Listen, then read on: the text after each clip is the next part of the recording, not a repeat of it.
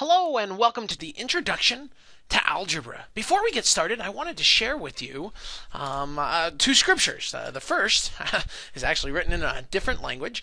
This is 1 Nephi, chapter 1, verse 1. And I have it here in Spanish and also in English. I do this for an important reason about what we're going to be dealing with here in math today. I'm going to go ahead and read this. My Spanish isn't that great, but I'll give it a try. Yo, Nephi, nací de buenos padres y recibí, por tanto, alguna instrucción en toda la ciencia de mi padre, y habiendo conocido muchas aflicciones durante el curso de mi vida, siendo, no obstante, altamente favorecido del Señor todos mis días, sí, habiendo logrado un conocimiento grande de la bondad y los misterios de Dios. Escribo, por tanto, la historia de los hechos de mi vida. Now, it's interesting, as you look at this and look down at the English, there's probably some words that you recognize, you can pick out. You can be like, for example, Nephi, except it's spelt different, of course. Padres, that's parents, that's kind of close. What are some other ones here? We can look at aflicciones, that's afflictions. And what else? Vida means life. Maybe you've heard of that, or days. Maybe you've heard of that one before. Or even God. God in Spanish is Dios. Historia is record. Anyway, when we go from one language to another, we often call that translating. We know that Joseph Smith translated the Book of Mormon from the gold plates to English, and then we also have translated that into other languages. There's like over 200 languages that the Book of Mormon's been translated into. Translating is really important. And I bring this up because today's math lesson, is going to be about translating. A lot of people call math a foreign language, and it is. It's different than English, and it has its own translation. And so we have to be able to convert from English to math. We got to be able to take a math sentence and be able to turn it into an equation. That's going to be our goal today. And so we're going to get started, and we're going to be taking a look at some of the translation, some of these words that we have to know. Let's get started. So let's discuss this idea of translating. There's some terms here that we want to talk about. And the first one are all of the translation words for addition. So we've got addition here, and a list of all the words that mean addition. So we've got sum. Sum is a translated word to mean addition. We have more. We have plus, increased by, and added to. All of these words mean addition. So, for example, if we were given the statement 9 more than some number, so 9 more than some number, how would you translate that into math? Well, we would take some number. I use the letter x to represent that some number, and then do 9 more. X plus 9, because more means addition.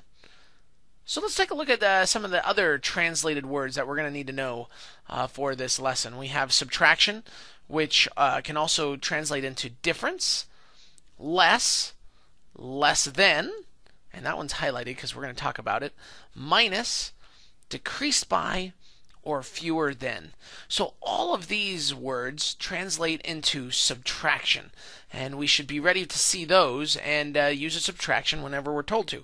For example, if we said some number decreased by 13, so some number decreased by 13. Now this, if I said translate this into math, you would take some number, and you can pick any variable here. We're going to go ahead and use the variable n on this one, just for fun. Some number decreased by 13. Well, decrease by means subtraction. So we would say n minus 13. Okay, so like I said, we highlighted the word less than, because less than is one of those unique ones that is actually translated backwards. The word less than, it's kind of like in Spanish we say Instead of saying White House, we say House White, La Casa Blanca. When we use the word less than, it is also going to have a backwards translation. So if I would have said 5 less than some number, 5 less than some number, how would you translate this? 5 less than some number. A lot of people would want to directly translate this and put 5 minus x. This is not right. Don't do this. 5 less than some number translates backwards when doing mathematics. You need to write x minus 5. Basically, you've got some number, and you're going to do 5 less than that. That's another way of thinking of it. So when you see 5 less than some number, remember to write x minus 5. Okay, so let's work with multiplication. Here's the words for multiplication. We have the words product, that means to multiply. We have times, which means to also multiply, multiplied by, and of. All of these 4 words are the translations for our math terms for multiplication. So if we were given the problem, for example, 3 times a number increased by 7, how would we write this or translate it into a math equation? Well, we would just do 3 times a number, which would be 3n, increased by, remember that's our word for addition, and so we would put plus 3n plus 7. We also use the word of. Notice of is there for multiplication. Of is often used for percents. For example, if I would have said, hey, what is 10% of your salary? Okay, 10% of your salary. Of means multiplication, and we often do this problem for paying tithing. This is just an example. And so 10% of S, now we don't usually like to leave percents in a math equation. When translating percents to math, we always write them as decimals. So we're going to move the decimal place over 2 spots here, and we're going to write this as 0.10s, or you can simply write it as 0.1s. Remember that when doing percents in a math equation, when we translate those, we like to convert them to decimals. Okay, and the last one that we want to look at, the last code words here are for division. The words are quotient, divided by, the ratio of, and also per, like 60 seconds per minute. We use division for those. So these are our code words, our translating words that we use when wanting to convert things from words to math equations. Let's have you guys do some practice problems. Okay, so here are 1, 2, 3, 4, 5 problems. We'd like you to take out your notebook, write down these 5 problems, and then translate them into their math equations. The first one is 75% of some number. The next one, 6 more than 4 times some number. The next one, 5 less than twice some number. The one after that here in blue is the sum of 4 times a number plus 3 times another number. And the last one is 12 decreased by the product of 8 and some number. The of got cut off there, but that's of 8 and some number. Okay, pause the video, good luck, and push the play button when you're ready to resume. Okay, so let's take a look at these answers here. Make sure that you're good at translating. First one is 75% of some number. So 75%, this of means multiplication. So it would be 75% of some number. I'm going to use the number x. Although we need to also translate the percent to a decimal. And so you should have written that the answer is 0.75x. Okay, let's try 6 more. Well, more means plus. Then 4 times, that's multiplication, and some number. I'm going to go ahead and use x again. So 6 more means 6 plus, and 4 times some number would be 4n. That's what you should have got for the second one. Here we have 5 less. Ooh, less than, less than. That's one of those that you got to write backwards. 5 less than twice some number. So we're going to have twice some number, and we need to do less than 5. 5 less than twice some number should have been the answer for this third one. Remember, less than translates backwards, like in Spanish. The sum of 4 times a number plus 3 times another number. So sum of 4 times a number. Well, that's 4 times a number plus 3 times another number.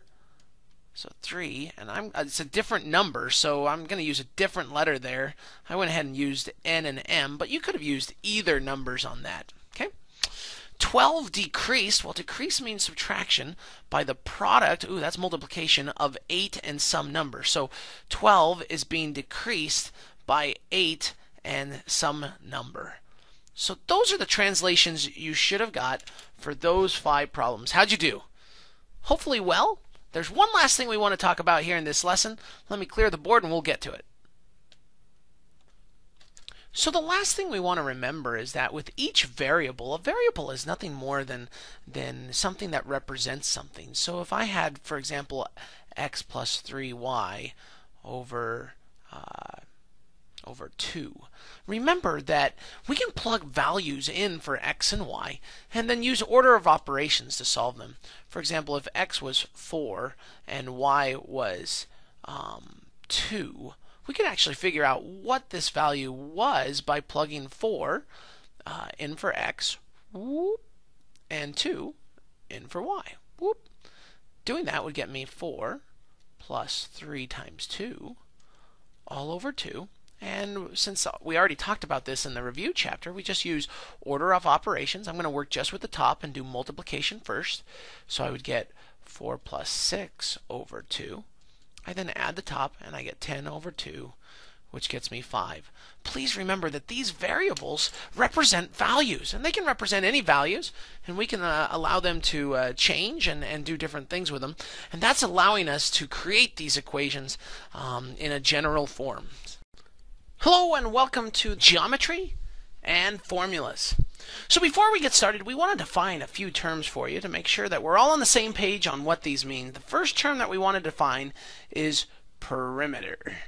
Perimeter is basically the distance around an object, or the sum of all of the lengths. So perimeter is the distance it takes to go around an object. And that's the outside distance. So here's a couple examples. So here are 2 examples, and if I ask you to find the perimeter of these objects, perimeter again is just the distance all the way around. So we would simply do, for this first one, 21 plus another 21 plus 40 plus 21 plus 21 plus 40. Adding all those together would then give us our grand total of perimeter.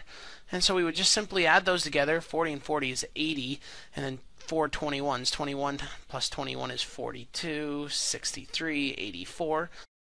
We have 84 plus 80 is 164. Now perimeter is simply a one-dimensional measure because we're just measuring the distance, and so therefore when we use units to label, we would just say that the answer is yards. The perimeter of this object is 124 yards. Okay, great. What we'd like you to do is pause the video, take out your video notebook, and work on this star-looking object here. This one right here, we'd like you to find the perimeter of this object. Go ahead and give it a try, and then push the play button when you're ready to check your answer. Okay, great. How'd you do? Again, perimeter is just the distance all the way around, so I would just do 2 plus 1.5 plus 1.5 plus 2. So that's this, plus another 2, plus another 1.5, plus another 1.5, plus 2. When we add all those together, let's see, I'm going to add the 2's first. 2, 4, 6, 8. That's 8. And the 1.5s, well, two 1.5s makes 3, so 3 plus 6. And of course, you could have used your calculator as well. Correct answer here would have been 14. And then how did you label? Ooh, I hope you didn't forget the label. Remember, labeling is really important. We don't want to lose that. The correct answer there would have been 14 meters. So that's how you do perimeter. Now, often when dealing with certain special shapes, for example, a rectangle, we can use formulas to find the perimeter.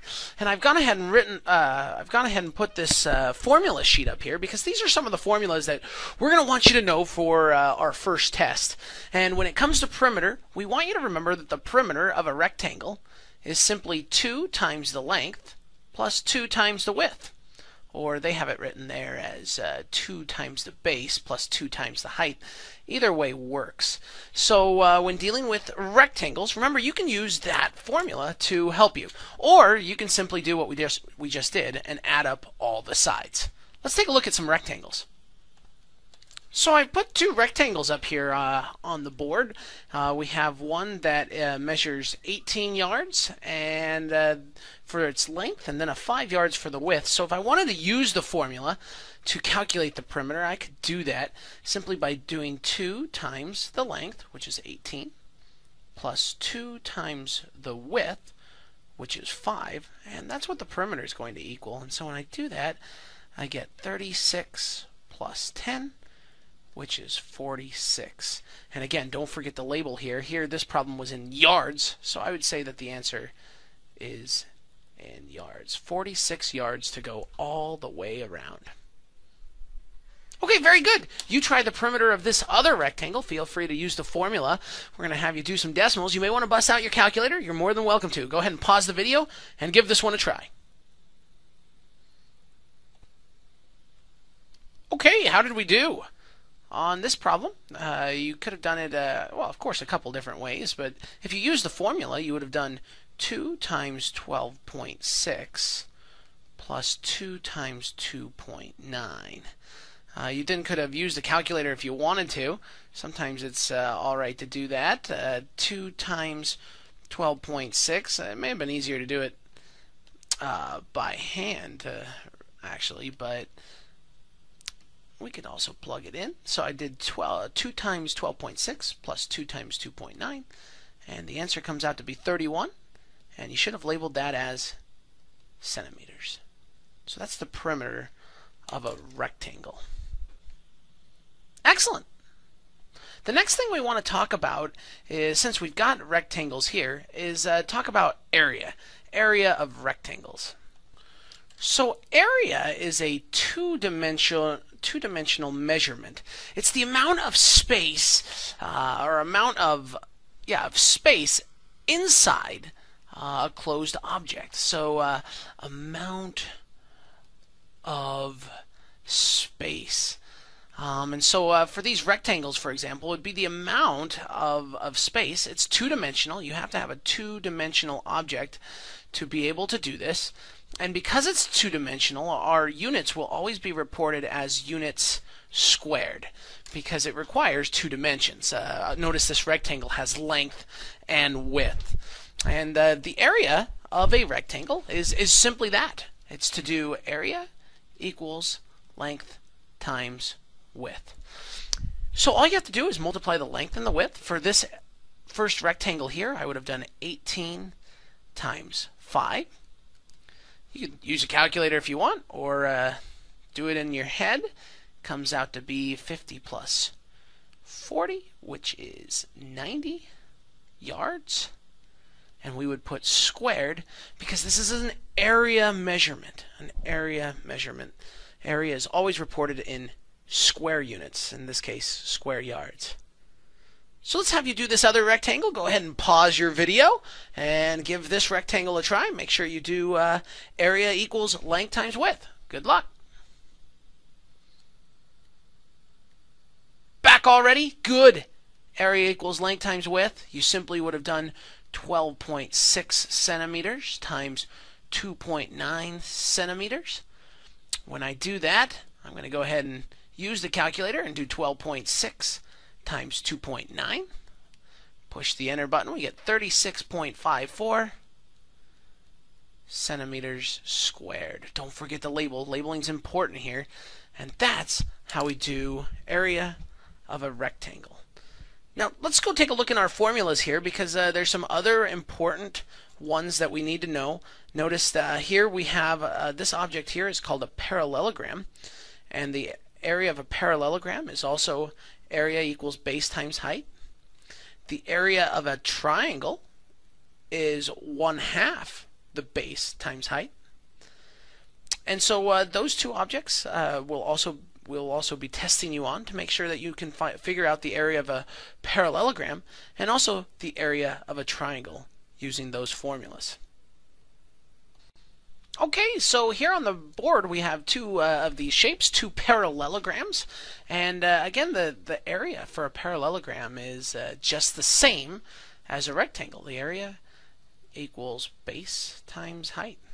The reason that is actually is because if you were to cut this off, take a little chainsaw and go cut that off, and then place it right here, it would actually form just a rectangle, and all we'd have left is a rectangle. So that's why they have the same area formula, which is kind of interesting. So here we would simply do area equals the base, which is 12 meters, times the height, which was 4 meters, and multiply those together to get 48 meters squared.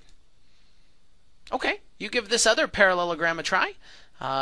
Use your video notebook, just so you can keep working on it, and work on this one. See if you can figure out what the area is. Push the play button when you're ready to resume. Okay, so here you just have to figure out what the base and the height were, because we know the equation is area equals base times height. The base is right here. It's this 8 centimeters, so I write 8 centimeters. And the height, they illustrate with a altitude here with a dotted line going down. That's 9 centimeters. And so we simply do 8 times 9 to get 72 square centimeters. And that's what you should have got for that answer there. So that's how you do area of a parallelogram. It's the same as the area of a rectangle. Okay, the area of a triangle is simply 1/2 base times the height. Sometimes people like to say base times height divided by 2. Both those formulas are the same, so you can do it whichever one you like. That's what we would recommend you to do. When you're doing that, you just need to identify again the base and the height, and take that and put it into the formula. So in this one, the base is 12, and the height is h, so area equals 1/2 times the base, which was 12 feet, times the height, which is 8 feet. And so 1/2 times 12 is 6. 6 times 8 is 48. We get 48 square feet. If you're struggling with the math there, you can use your calculator. You could type in 1/2. Remember to use this ABC button, times 12 times 8, and we get 48 square feet. So that's how you do that one. Go ahead and give this next triangle a try and see how you do. Pause the video and push the play button when you're ready to resume.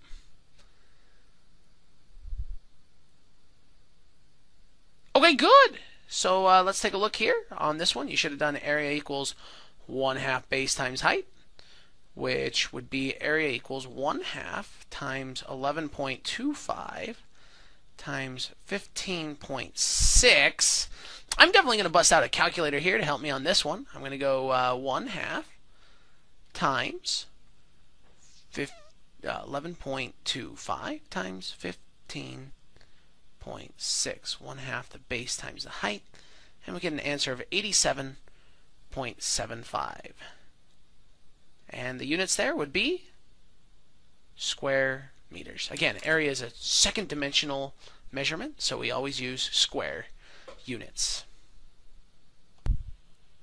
Okay, here's a little word problem for you. Let's say that we're roofing our house, and we need to find the amount of shingles that we need to put on the house. In other words, the area of the triangular part here of this roof. And so we're going to leave that to you to go ahead and try, also in your notebook, to find the area in square yards of roof that you need to shingle. Go ahead and pause your video and use the formula to figure out the area there. Push the play button when you're ready to resume. Great! So you should have done area equals 1/2 base times the height. Or you could have done base times height over 2. I'm going to use this second one here since we did it the other way last time. So I'm going to do 4. That's the height. So it's actually the base is 7 times 4, which is the height, divided by 2. 7 times 4 is just 28, and 28 divided by 2 is 14. So we need 14 square yards of shingles to roof our house. We could have also asked you if it costs $5 per square yard, how much would the total cost of roofing this portion of the roof cost? And if that was the case, we would just take 14 square yards times $5, and we would have found out that we're spending $70 to do that portion of the roof. Okay, it's time to talk about circles. Let's talk about circles here, because circles are an interesting object because they're a little harder to measure than some of these straight figures that we've been doing. And so we do need to talk about circles. I have included both the formulas over here. The first is circumference. Circumference of a circle is the same as perimeter, but we call it circumference. So circumference is the distance all the way around, distance around the circle. Whereas the area, well, area formula is right here, and area is the amount inside the circle. So circumference of a circle, the formula is circumference equals 2 pi r, and area of a circle, the formula is pi r squared. Let's bring out some circles and work these out and see what we get here. Okay, so when doing area and circumference of a circle, we have to use a special number. That number you probably heard of. The number is pi. And for a long time, people have tried to figure out what really pi is. We've come to realize now that pi is an irrational number. It's a number that goes on forever. We often just use 3.14, but it does keep going. 1592 ... It goes on forever. It's an irrational number, meaning that it has no pattern and goes on forever. And so we use this number to help us calculate the circumference and area of pi.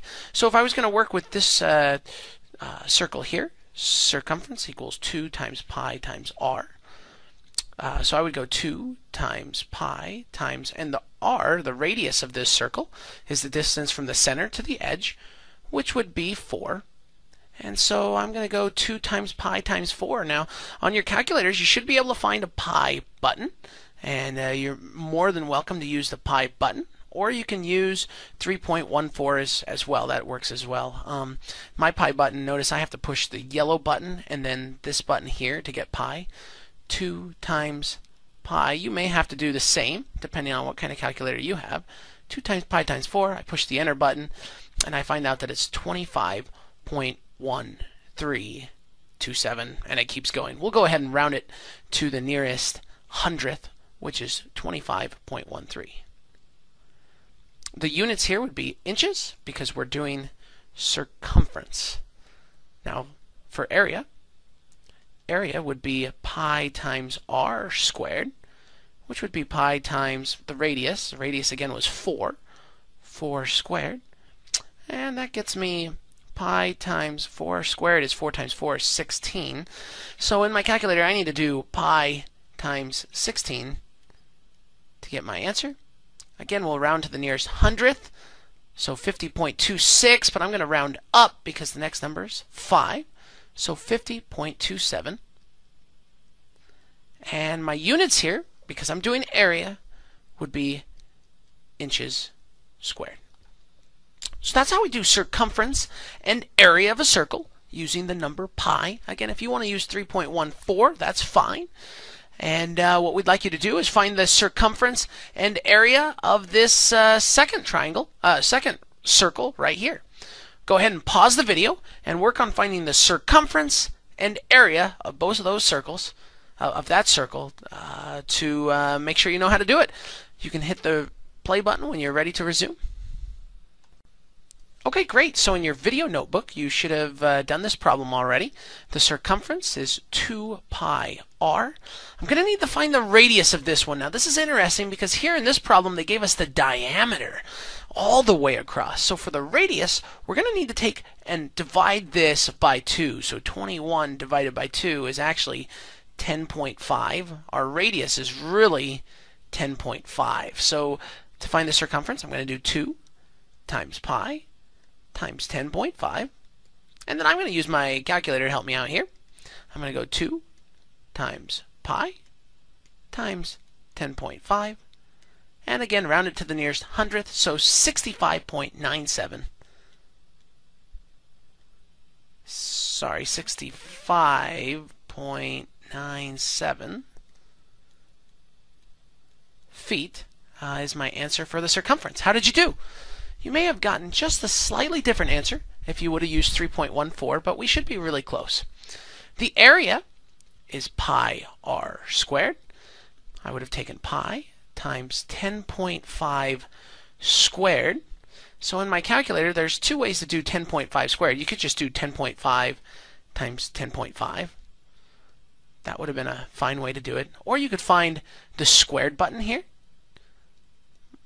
10.5 squared, and then I times that by pi, and I get that our area answer is 346.36. And you should have used the units of feet squared.